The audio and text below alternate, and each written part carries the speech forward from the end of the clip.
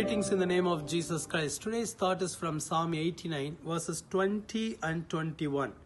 I have found my servant David. With my holy oil I have anointed him, with whom my hand shall be established. Also my arms shall strengthen him. Here, Bible talks about the life of David. Here the scripture says David was the anointed one.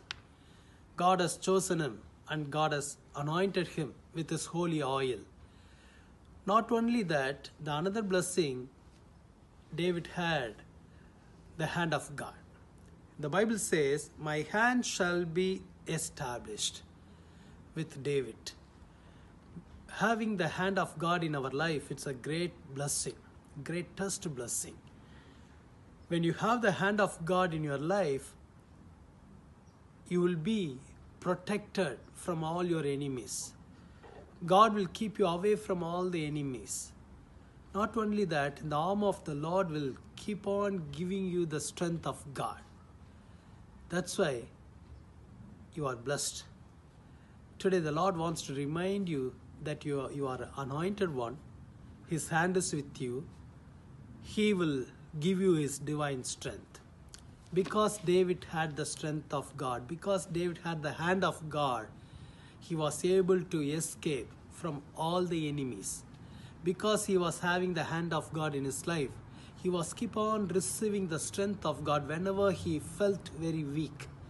Today, the Lord wants to strengthen you. Today, the Lord wants to give you that assurance that His hand is with you because you are anointed one. Shall we do a word of prayer?